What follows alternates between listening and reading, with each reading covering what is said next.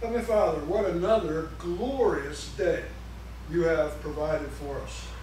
It's a miracle. It's marvelous the way you have designed this world. We are in awe of it and of you. And we worship you. We adore you. We glorify you.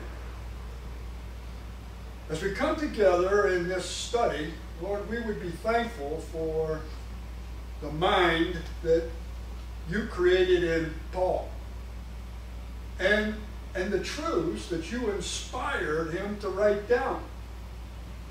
And now we ask that you would use our minds, touch our minds, fill our minds with that same truth, that you would help us understand in full what you inspired in Paul. In Christ's name, amen.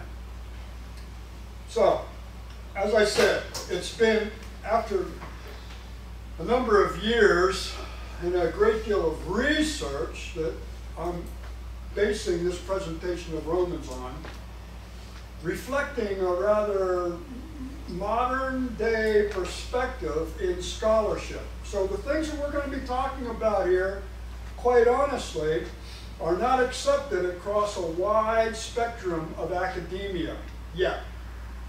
I think they will get there, because I think what we're looking at here changes the way the church has traditionally looked at Paul and Romans. This is Romans, an amazing letter written by an amazing man who has had an amazing impact on the church and on the world. We're going to talk about 19 facts that you don't know about the Apostle Paul over a period of time.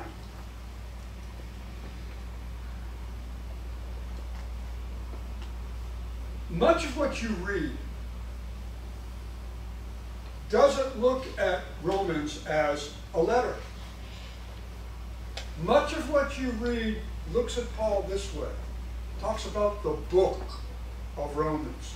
Or let's understand the summary of writings of Paul in Romans. This is not a book. So, in my opinion, that's one of the first misinterpretations, misunderstandings that people approach this Bible study with when they talk about Romans. It's not a book. It's a letter. People write books for a whole different reason than they write letters. Right? So to read this like a book puts you in a frame of mind, a frame of reference or perspective that is going to miss some of what Paul is saying, because Paul's writing a letter, not a book. Unfortunately, much of the impact then that has come from this letter into the church is based upon some sometimes significant misunderstanding of what Paul's really saying, because we have the wrong perspective. Why? What have the church scholars missed that have caused them to make some of these inaccurate interpretations? And this is particularly troubling again because Paul's words, especially here in Romans, has been used to establish the majority of the church's doctrines. Think about it. And so now what we have to do is we have to go back and look at some of those interpretations rather dubiously, because of the short-sightedness in the former interpretations that they've made. A few recent scholars have paid more attention to the key features that make a difference in understanding what Paul is really saying. In fact, one of them, a commentator, makes the statement that the traditional and much current exegesis, that means study of the scriptures, condemns the interpretation of Paul to confusion and contradiction. And in fact, that's one of the issues that we have with some people talking about Paul's letters. They think it's one thing here and another thing there, and therefore they're contradictory and we're confused. No, it shouldn't be that way. What's the game changer? Well, in simplest terms, the game changer is being able to know and understand Paul as a Jew, a bona fide, proud Jew. Traditional scholarship studied Paul from a Gentile Christian perspective, and often, therefore, interpreted his words from that wrong perspective. And because of that, they have made some wrong conclusions. How did that happen? Well, it's pretty simple to understand. Paul was the apostle to the Gentiles. And so they assumed that this Gentile perspective was what Paul was writing from. Truth is, Paul was first and foremost a Jew. He was a full Jew before he met Christ, and he remained a full Jew after he met Christ. You hear that? Because that's profound. He died a proud Jew who believed in Jesus Christ. So, when the existing Hebrew culture and influence of the Jewish teachings that were the core aspect of who Paul is are removed from the interpretation of Paul's words, then you are likely to get a misinterpretation of what Paul is saying. That's our basis here. If we do not fully embrace and study the Jewish society of the Second Temple era that Paul was entrenched in, we will miss the key component to what he is meaning to say. So let me back up a second. Are we clear about what I say in the Second Temple era? Remember, the first temple was built by Solomon. Doesn't say that in world history, but quite frankly, that temple could have been one of the 7 wonders of the world. It was spectacular. In 586 AD, the Babylonians came, completely destroyed that temple. Then it got rebuilt. Remember with Nehemiah and Ezra? Temple got rebuilt. Some of the people were crying. Why? Because the second temple wasn't nearly as spectacular as the first temple. Second temple is what is standing during the life of Jesus and Paul. However, Paul would have come close to being able to see the destruction of the second temple in 70 AD when the Romans once again came in, destroyed it, and to this day it has not been rebuilt.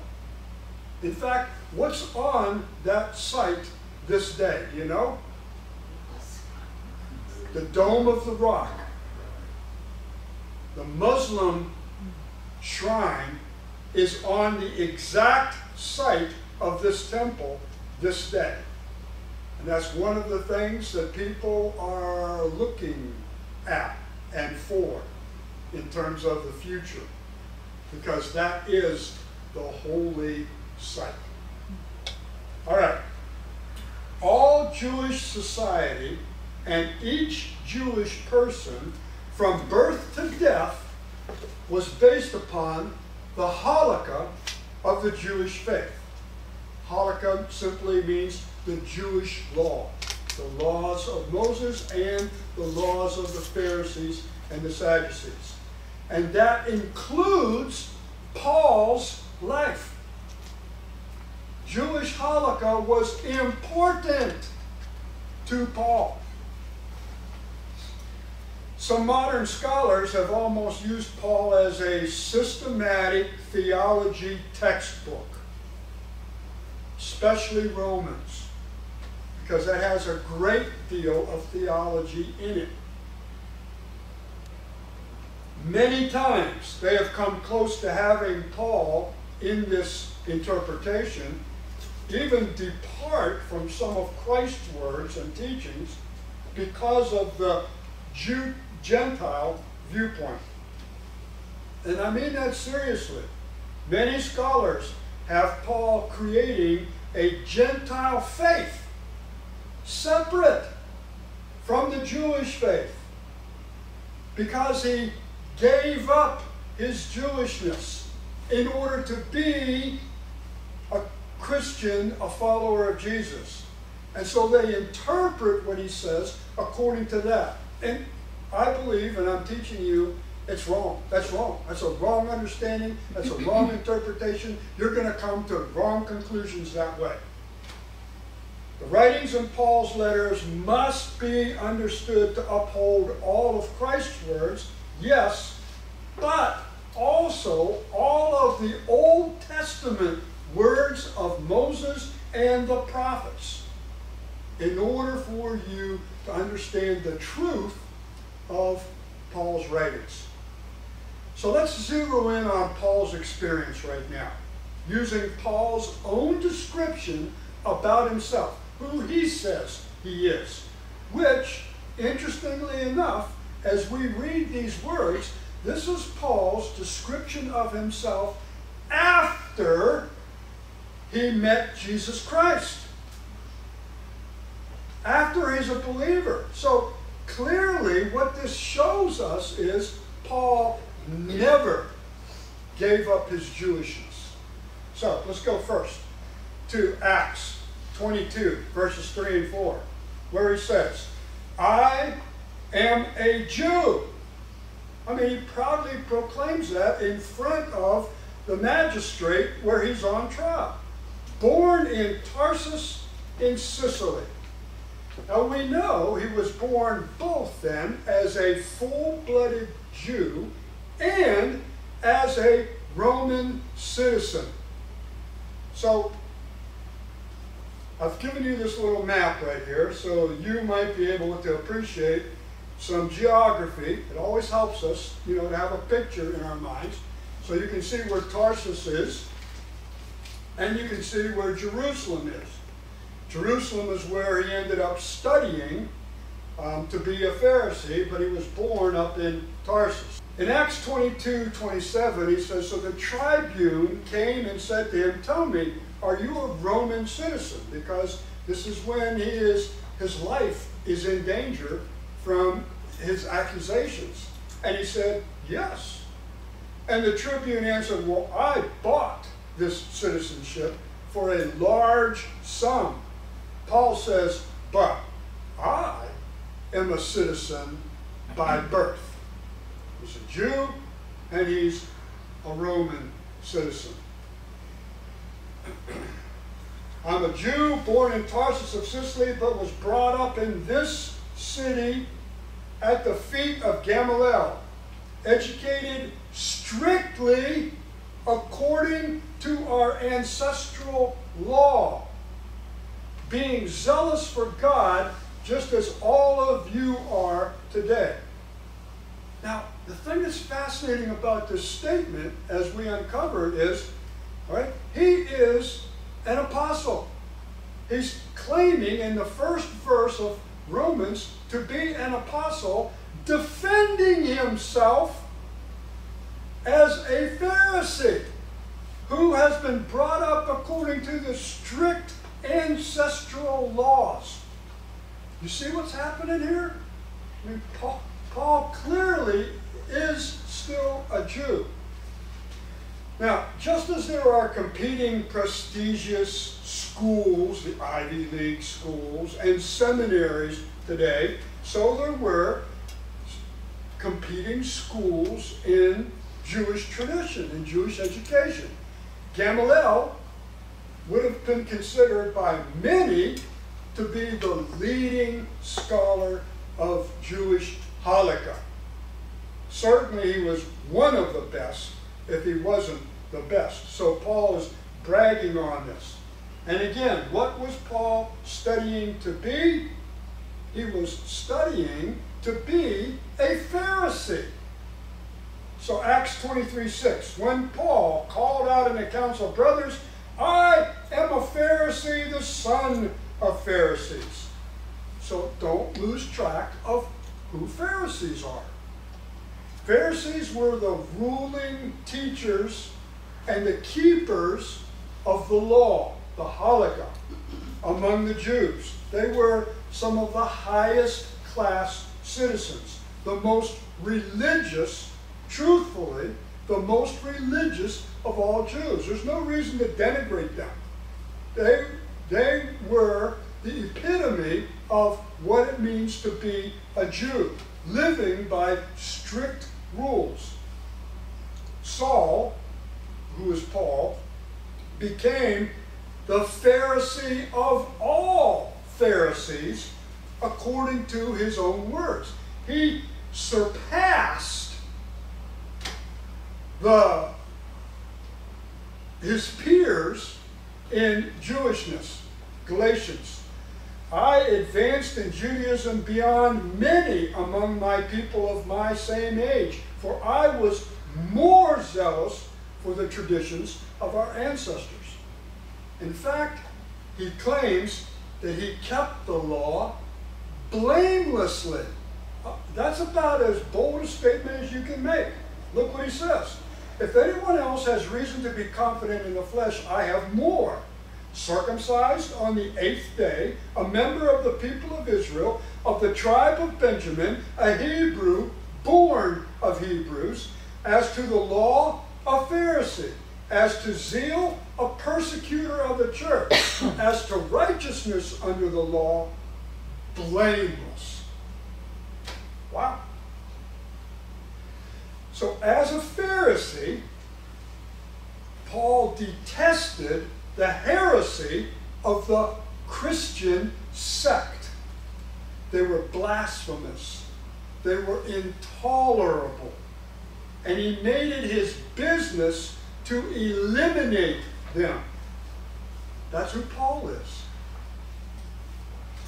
Acts 22:4. I persecuted this way up to the point of death by binding both men and women and putting them in prison. He had connections and permission, thank you, from the high priest in order to persecute the church with unlimited power. So here's the bottom line. Paul had some seriously impressive, worldly, Jewish credentials. What does that mean? That means Paul was probably the least likely person of his day to become a believer in Jesus Christ. Now, take that in. That's an incredible perspective. At his conversion, Saul was given a new name and a new purpose. But he was the same man. I'm going to read to you his conversion story, right? Out of the book of Acts. But Saul, still breathing threats and murder against the disciples of the Lord, went to the high priest and asked him for letters to the synagogues at Damascus, so that he, if he found any belonging to the way, men or women, he might bring them bound to Jerusalem. Now as he was on his way, he approached Damascus, and suddenly a light from heaven flashed around him. And falling to the ground, he heard a voice saying to him, Saul, Saul, why are you persecuting me? That's just an amazing experience, right? I mean, think who Paul is, what Paul's doing, and out of nowhere, this is what happens. And Paul said, who are you, Lord? And he said, I am Jesus, whom you are persecuting. But rise and enter the city, and you will be told what you are to do. The men who were traveling with him stood speechless, hearing the voice, but seeing no one. Saul rose from the ground, and although his eyes were opened, he saw nothing. So they led him by hand and brought him into Damascus, and for 3 days he was without sight, and he neither ate nor drank. Now there was a disciple at Damascus named Ananias. The Lord said to him in a vision, Ananias? And Ananias said, Here I am, Lord. And the Lord said to him, Rise and go to the street called Straight, and at the house of Judas look for a man of Tarsus named Saul, for behold, he is praying. And he has seen in a vision a man named Ananias come in and lay hands on him so that he might regain his sight. But Ananias answered, Lord, I have heard from many about this man, how much evil he has done to your saints in Jerusalem. And here he has authority from the chief priests to bind all who call on your name. But the Lord said to him, Go, for he is a chosen instrument of mine to carry my name before the Gentiles and kings and the children of Israel. That's a pretty amazing statement, isn't it? Huh? I mean, Paul doesn't even know this yet. And God is telling Ananias, no, I've chosen him to go to the Gentiles and kings and the people of Israel. For I will show him how much he must suffer for the sake of my name. So Ananias departed, entered the house, laying his hands on him, he said, Brother Saul, the Lord Jesus, who appeared to you on the road by which you came, has sent me so that you may regain your sight and be filled with the Holy Spirit. And immediately something like scales fell off his eyes, and he regained his sight. Then he rose and was baptized. And taking food, he was strengthened. Then Saul proclaims Jesus in the synagogues for some days that he was with the disciples in Damascus. And immediately he proclaimed Jesus in the synagogues. Do you hear that? Here's Paul one day, and then next day proclaiming Jesus in the synagogues, saying he is the Son of God. And all who heard him were amazed. And they said, is not this the man who made havoc in Jerusalem, those who called upon his name? And has he not come here for this purpose, to bring them bound before the chief priests? But Saul, increased all the more in strength and confounded the Jews. And that's a key feature for us. He confounded the Jews who lived in Damascus by proving that Jesus was the Christ. That's an incredible statement again. When many days had passed, the Jews plotted to kill him. Why? You get this? You get what's happening here? Can you gain this picture? We're talking about Paul, who's writing this letter to the Romans. An amazing life. While there is a lot of serious theology in Romans, the point is that Paul was not purposefully writing a book of theology. Let me say that again. While there's a lot of theology in Romans, Paul was not purposely writing a book of theology. So that's a misinterpretation. It's similar today to how people actually misuse the Bible itself. Is there biology in the Bible? Yeah. Is it a biology book? No. No, it's not. Is there astronomy there?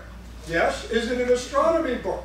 No, there's not. Is there geology there? Yes. Is there zoology there? Yes. Is there chemistry there? Yes. Is there math there? Yes. But the Bible is not a book of any one of those.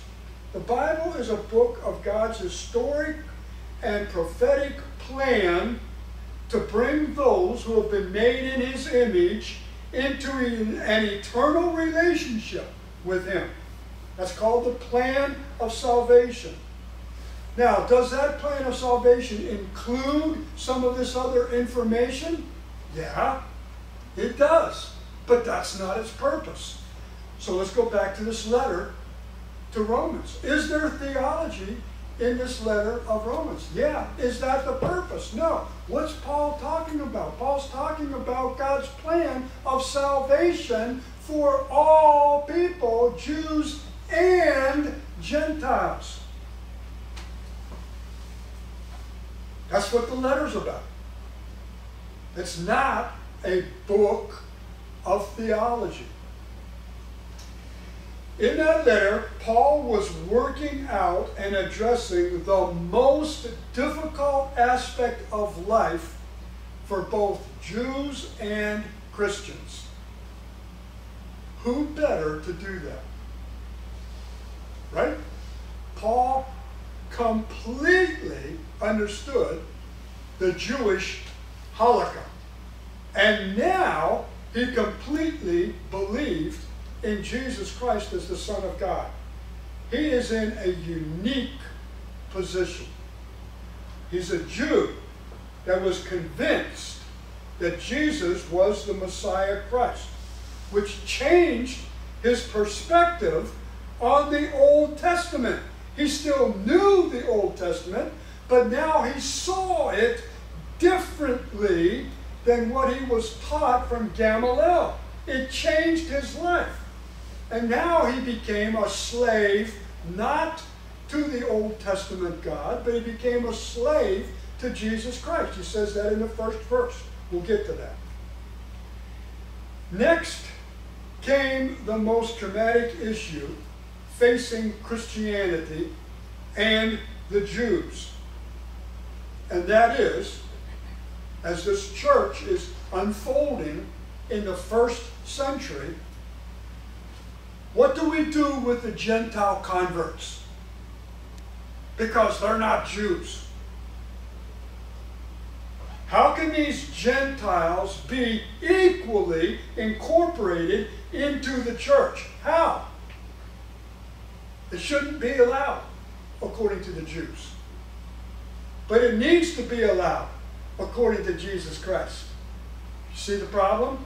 This is what Paul has this unique perspective of. That's what he's writing this letter about. Paul's trying to make sense of that in his own life, from his own life, and into the church, using his knowledge of the Holy Scriptures with his Jewish training, as well as his relationship with Jesus Christ. That is so powerful. Don't miss that. That's the whole game changer right here. That experience is unique to Paul. That's a good reason to say that is likely why God chose Paul. Let's read how Paul begins his letter now. These words are some of the most radical words in the whole letter. And there are some radical words in this letter.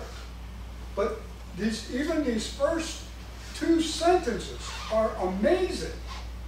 And they set the tone for all the rest of our interpretation of this letter. And we're going to study them in detail later. But let's read them right here. Paul, a servant, some translations might say slave, of Jesus Christ, called to be an apostle, set apart for the gospel of God. Now, we're going to spend quite a bit of time on just that one phrase right there, because there are 4 amazing issues in that phrase. Set apart for the gospel of God, which he promised beforehand through his prophets in the Holy Scriptures concerning his Son, who was descended from David according to the flesh, and was declared to be the Son of God in power according to the Spirit of holiness by his resurrection from the dead, Jesus Christ our Lord, through whom we have received grace and apostleship to bring about the obedience of faith for the sake of his name among all the nations. Now,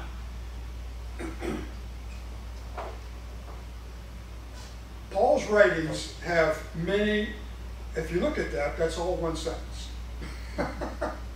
Paul's writings have many situations like that. Here's why.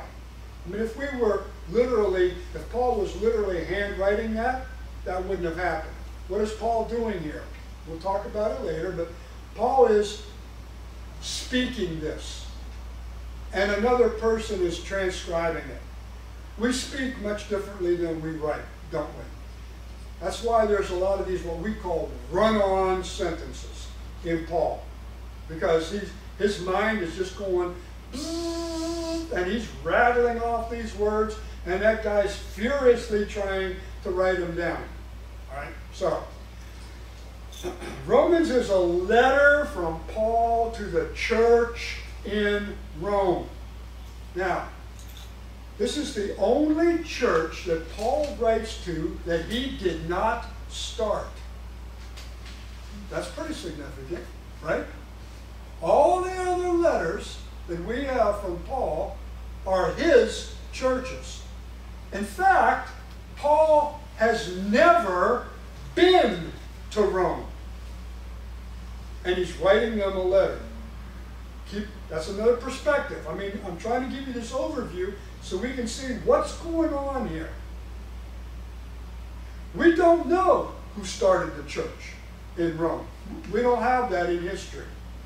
What we do know in the Church of Rome is that there was quite a combination of both Jews and Gentiles trying to mix in that church. Ipso facto, that means that church was dealing with this issue that Paul is writing this letter about. That's why Paul is writing this letter, trying to help them as he knows and understands it because of his training and because of his knowledge. Now, also,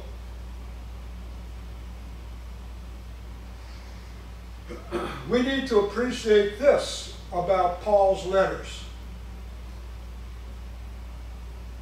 It's another new perspective. That is another game changer. Paul was proficient in multiple languages.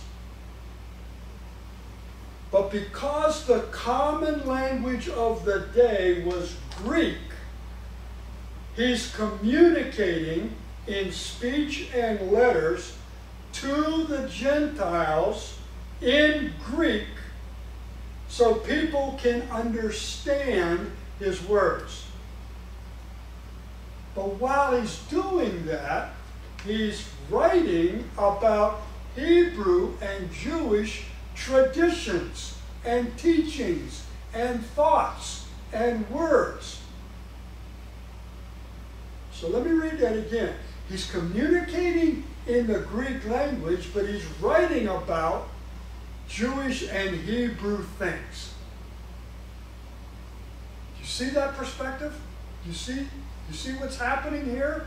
That means he takes a Hebrew thought and word and has to find a Greek word that would come close to sharing what he's trying to say. He can't do that perfectly. Period.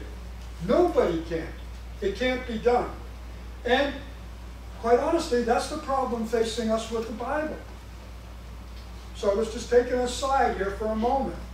There is no perfect, best, top-of-the-line translation of the Bible.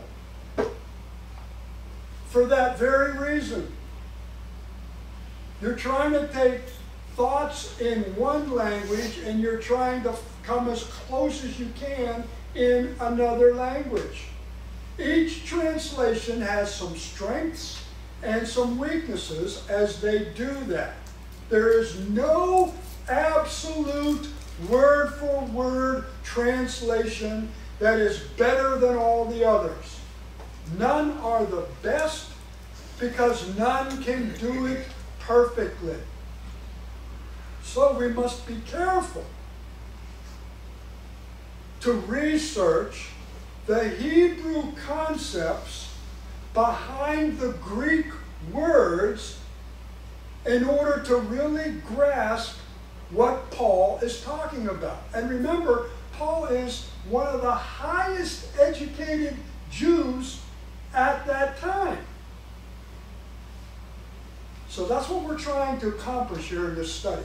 That's the new perspective that we're reading the book, the letter of Romans in. Here's what makes Paul the premier scholar, and he is the premier scholar of the New Testament.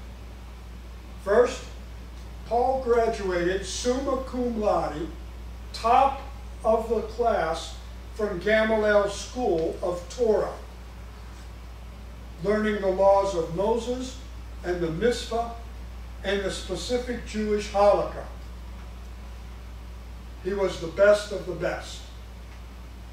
Then he graduates from Jesus' school of halakha, learning about the grace and truth of salvation from the Holy Spirit. So he is a top scholar on both sides, putting this together. Now, how can we say that for sure? Because Paul tells us that.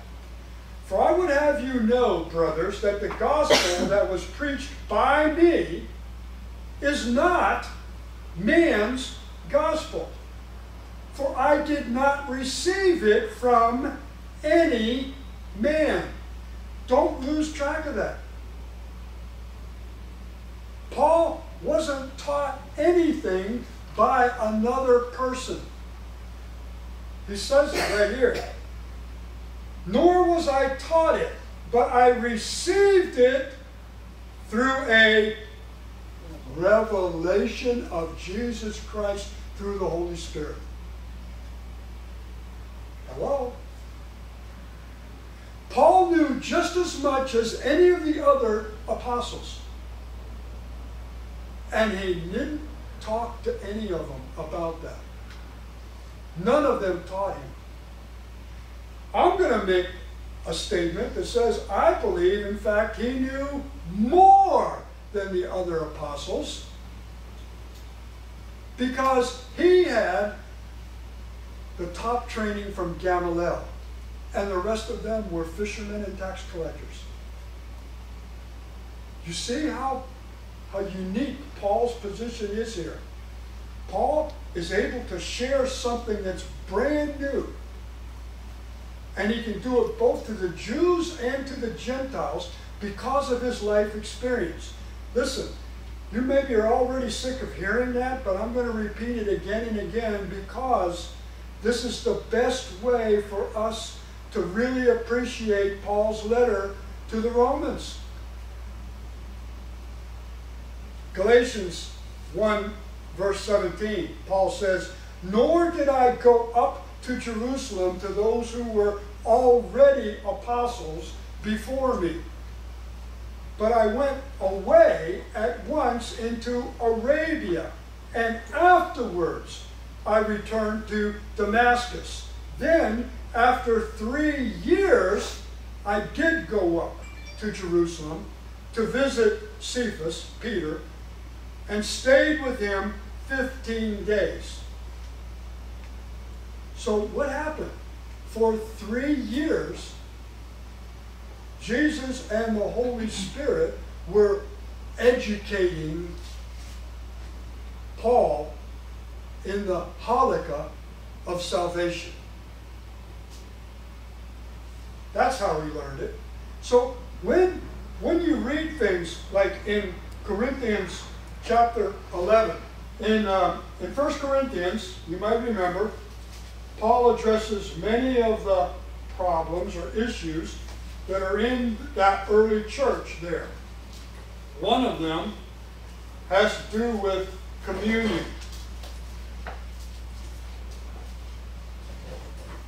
Listen to what he says. This is mind-boggling based upon what we just read here. "For I received from the Lord what I also delivered to you, that the Lord Jesus on the night when he was betrayed took the bread, and when he had given thanks, he broke it and said, 'This is my body, which is for you. Do this in remembrance of me.' And in the same way also the cup after supper, saying, 'This cup is the new covenant of my blood. Do this as often as you drink it in remembrance of me. For as often as you eat this bread and drink the cup, you proclaim the Lord's death until he comes.'" Was Paul there? No. Had he talked to the other apostles? No. Did he know exactly what went on? Yeah, he did. It's astounding. Let me continue with that reading from Galatians.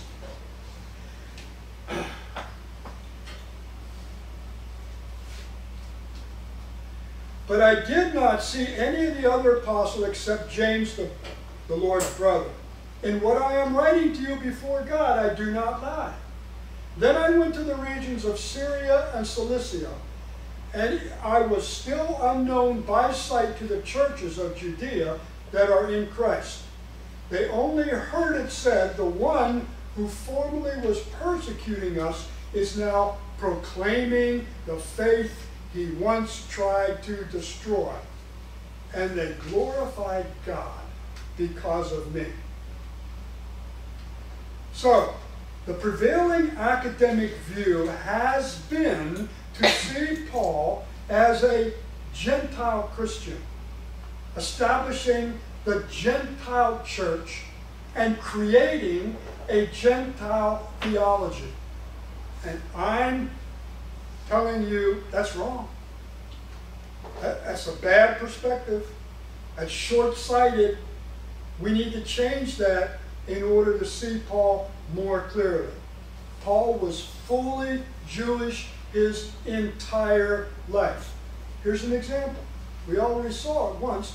What did he do in Damascus? The first thing he did was to go to the synagogue and proclaim Jesus Christ. In fact, in all of Paul's missionary journeys, what do we routinely read? Paul was in the what?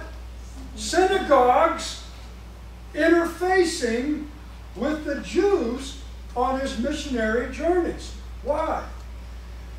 Because the Jews he could relate to, because of his training in the Torah and the Halakha, and he could speak to them about the reality of Jesus Christ as the Son of God from their training and understanding, and they in turn then could share and help the Gentiles believe the story about Jesus Christ.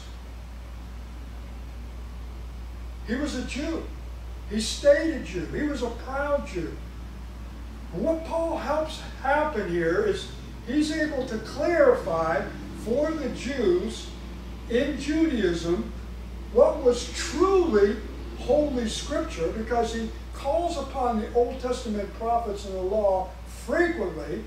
He is clarifying for them what part is true Scripture and what part is traditional halakha that has come from the Pharisees and the rabbis, so that they can see clearly that God had always intended to send the Messiah Jesus, who would be also for the Gentiles. A lot of seminaries, including the one I went to, teach that Paul was laying out a new Gentile-oriented system of theology. All that is seminary halakha.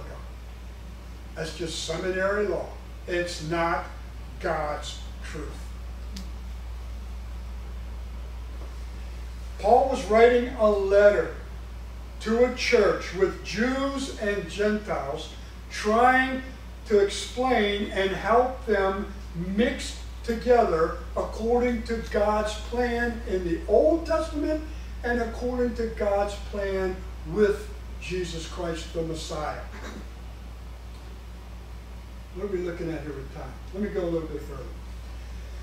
Letters, interestingly enough, and this separates Christian scripture from all other religious writings, letters are the primary form of the New Testament. Think of that. Christianity is based upon Paul, mostly Paul, but other letters, people writing about faith and Jesus to other people.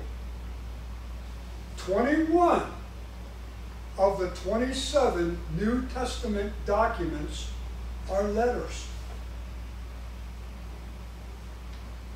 That's a pretty high percentage, isn't it? Depending upon how you want to determine it, either 13 or 14 of those 21 letters belong to Paul. And there are, depending upon how you want to interpret it, 7 or 8 other writers of letters. James, Peter, John, Jude, and the one that gets disputed the most is who wrote Hebrews. Did Paul write Hebrews, or did someone else write Hebrews? 9 or 10, depending upon, again, how you interpret it, are from Paul to the churches. 4 of them are from Paul to individuals, these letters. Right? Now there's a standard letter form. There's a sender's name, an office, the name of the recipient, the greeting, the main message, the farewell with greetings, and then the signature. That is a standard procedure, just like, we used to be taught that in school. I don't even want to think about what they get taught today. But we used to get taught in school the etiquette for writing a letter, or writing an essay, or writing a document. This was the standard for the day. Authorship of Paul as the writer to the letter to the Romans is virtually unanimous across the academic world. That's unheard of. That's incredible. It's probably the only thing the academic world virtually agrees totally on. All the other letters, a lot of debate. No, Paul couldn't have written this. Look how he uses that word. He doesn't use that word like that any other. Anyway, goes on and on, all kinds of disputes. Paul's letters are named for the recipients, which is kind of interesting, because all the other letters are named for the author. Okay, don't know why, that's just how it works. Paul's letters in the New Testament are in order according to their length. You might not have realized that before. So, Romans is the largest letter by far, 50%. Right? The only other letter, the letter to the Romans is the only letter written to a church where Paul was not known by that church. They knew of him, but they did not know him. Rome at the time was the greatest city in the world. It had the most problems in the world as a result of that. It's unclear whether the Jews or the Gentiles were the majority in the church at Rome. But we do know that the makeup was mixed, and therefore they were struggling with this issue that Paul is addressing. Heavenly Father, send us out from here, Lord, with seeds, again, that have been planted today, that we might have a new understanding, a new vision. It might grow from these seeds as to how we look at and what we think about Paul and Paul's letters to the Romans, and may that have a dramatic impact on what we understand to be the truth and how we live our lives. In Christ's name I pray. Amen.